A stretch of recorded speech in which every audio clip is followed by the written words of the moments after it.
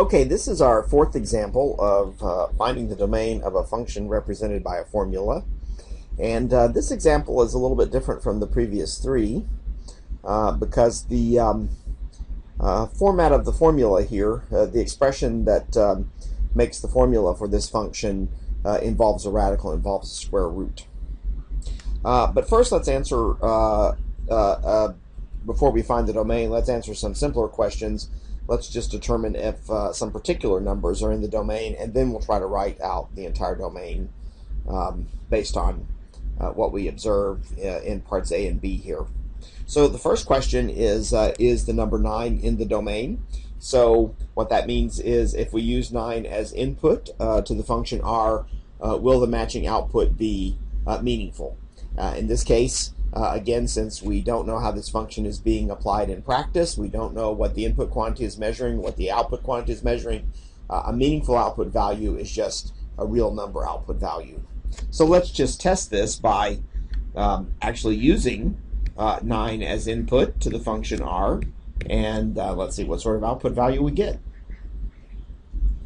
So of course, to evaluate r of 9, to use 9 as input, I'm simply going to substitute 9 for the input variable x in the formula for r. So we get that r of 9 is the square root of 9 minus 7, and that simplifies to square root of 2.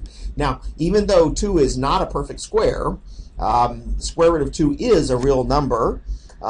If you evaluate square root of 2 with your calculator, you'll see that it's approximately, but not exactly, equal to 1.41421.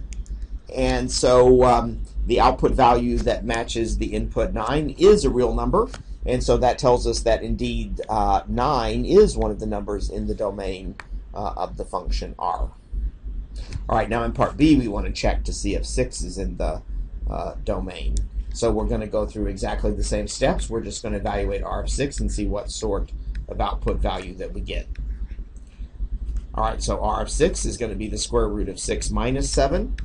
And of course 6 minus 7 simplifies to minus 1, so we end up here with square root of minus 1.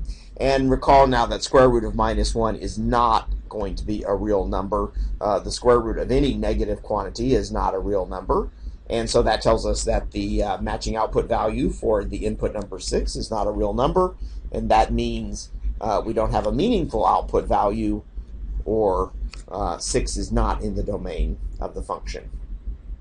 Okay, so now let's tackle the final question here. What is then the domain of the function r? We know 9 is in the domain. We know 6 is not in the domain. So what would be the entire domain of the function r? And what part B suggests is that the domain for r would consist of numbers that we can substitute for x that will make the quantity underneath the square root, underneath the radical, non-negative, because those are the only quantities whose square roots will be real numbers. So we need this quantity x minus 7 to be either 0 or positive, that is non-negative. So we can probably determine what that domain is just by observation, but we can also do it methodically by solving an inequality. We just want x minus 7 to be greater than or equal to 0. We want that to turn out to be a non-negative value when we substitute a number for x. So we just have to solve this inequality, x minus 7 greater than or equal to 0, and that's very easy to solve. We can just add 7 to both sides of the inequality, and so we see here that for x minus 7 to be greater than or equal to 0, x itself has to be greater than or equal to 7. And this tells us in the domain of the function r, it's going to be all real numbers greater than or equal to 7. So that includes, of course, 9, which we'd already discovered was in the domain, but doesn't include the number 6, which we had already discovered is not in the domain. You can write that domain as an inequality, x greater than or equal to 7. You can also write it out in words, all real numbers greater than or equal 7.